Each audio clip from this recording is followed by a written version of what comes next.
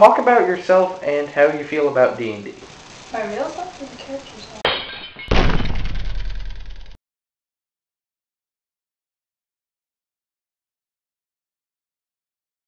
So, I'm the DM for this group. I'm the only one who has any experience playing D&D prior to joining this group. And it was actually the girls who approached me asking to learn to play D&D. Now, we're hardly the first group to talk about how girls actually play D&D. On the Dungeons & Dragons website, there's an online dragon magazine.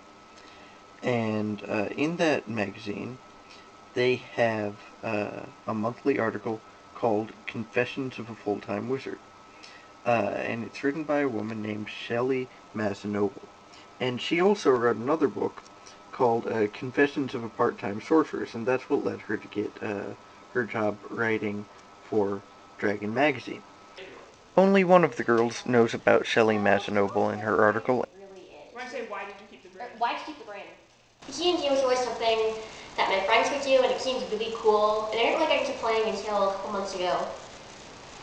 But it's actually been really fun. I grew up young. I was doing community service yesterday. Allie has a lot of fun with this, doesn't she? Yeah. Okay, Allie. Right. We love her because she makes us food. And she's also a good team player. The only thing is that it's only her second campaign, so she hasn't quite gotten a grasp of how to do the math. I'm sorry, I can't do mental math, okay? Okay. I have many strengths. Okay, so your paladin stands there with this big sword just thinking like this. Allie, she plays the cutest characters in the campaign. She's always like halflings or gnomes, and she's fun to be around. And appropriately, her best skill, I think, is like what, charisma or something. Yeah, very appropriate. My current character, Asa, she's a paladin. And her parents were scientists at a zombie research facility, and then one faulty experiment, and then zombies attacked them. So she's kind of on a mission to warn people about zombie dangers and kill zombies and like give little children zombie whistles. If they're gonna like break whistles, if they're being attacked by a zombie, just blow it. And we are in the middle of a short campaign that actually, I shouldn't say in the middle because we just finished the campaign. Where they fight zombies, and that's all they fight. This campaign, we're killing zombies, and that's a lot of fun. There are a lot of characters that are really strong. Does the sanctuary stay on her if It stays on her. Abby. She started as a healer, but right now she really likes doing damage now. My current character's name is Tiff, which is just a nickname. She is a Githyanki sword mage. And sword mages are awesome. Abby, she's always kind of been the healer in my mind because she's been one like twice running, I think. Sword mages are so much fun because they can melee, but they also have a bunch of like really like flashy moves that let you teleport and things like that. They're just really good for being part of a party that has to think about strategy and tactics. 20 versus Will. that hits. Awesome. Okay. D&D minis are expensive, so rather than use the official things, we just use all my old Digimon and Monster Ranger figures. And it really works well. They fit the size. Besides that, we have to have a lot of dungeon tiles to make sure that, you know, the setting looks alright. We definitely need the dice. The dice are huge. Every player has their own superstitions about them.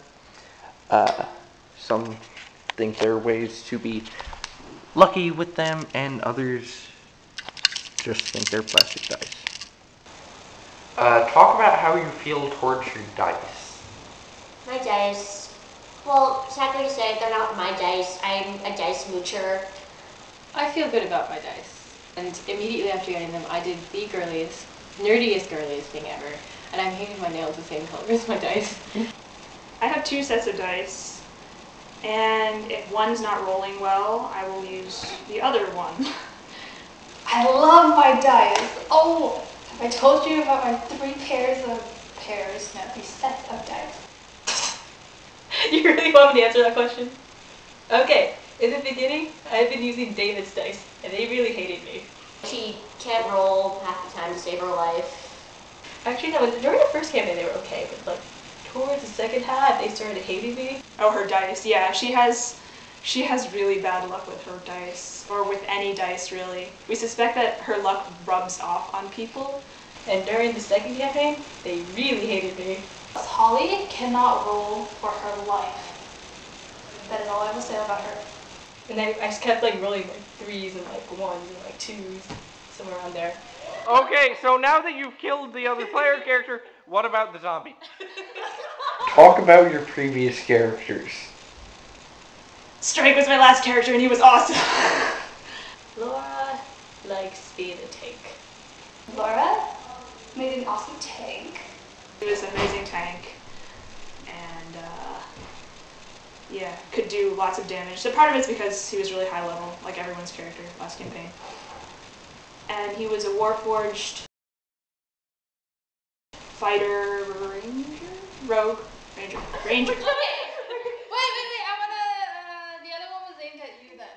Talk about your favorite part of D&D. My favorite part of D&D? I like skill checks and role playing. My favorite part of D&D, I guess, would probably be the role playing. I actually really like it when we like role play and we like start arguing amongst each other. Encounters, because we get to beat up shit. So, yeah, I like doing a lot of damage in case you haven't noticed. Cool. That thing's scary. Sonia is sort of like the silent, crazy one, but who can somehow get all of these attacks out. Sonia. Not as good a team player. I feel a little bad saying that, but it's kind of true. So, what I basically like to do is beat up shit and make it bleed. And she doesn't really need that much help, I guess, generally. Not really. We need her help most of the time. Okay, that doesn't go so well. It is now the mall. Talk about the DM. Oh, come on, that's not fair. I think we're really lucky to have David as the DM. He is an evil bastard. The role of DM just stuck with me. 9 for the next one. Okay, talk about the other players. Okay.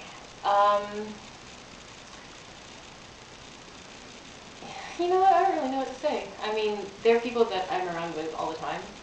So if I were to just talk about them as people, I'd be here for a long time. Okay. The other players are great. It's so funny because they all have such distinct personalities. It's really enjoyable. I've gotten to know my friends a lot more. It wasn't so bad when I figured out that Sanctuary. I mean, we really like playing D&D. I think we prefer it like in the summer or something where there's like not much else, like just conflicting with everything. But we're having a good time with it. The other players, okay, Ebony is Abby, Wolf is Holly. I've been doing pretty good calling them with a real name so far. Holy crap, there were zombies!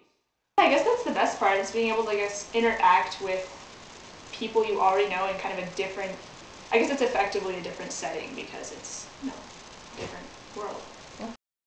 I'm currently planning the next campaign, which will take them to the highest levels, and they're actually looking forward to it. And I'm glad about that, because these girls, they started off really new with the game, and they've gotten pretty good at it, and they recognize, how to make a good character by now. They can think of combos faster than I can at certain points, think of ways to make really effective characters before I realize that the possibilities are there. So there are 2 points to this little movie. One is to show people who've never played Dungeons & Dragons and might think ill of it, that it's not just some game that smelly, lonely guys play in their mom's basement It's a game that anyone can enjoy, and it can be fun for all sorts of people. Um, and the second point of this video is to show people like that, who can get, a little exclusive about it, that different people can be good at the game. So the take-home message is that all different types of people can enjoy it, and all different types of people can be good at the game. The end.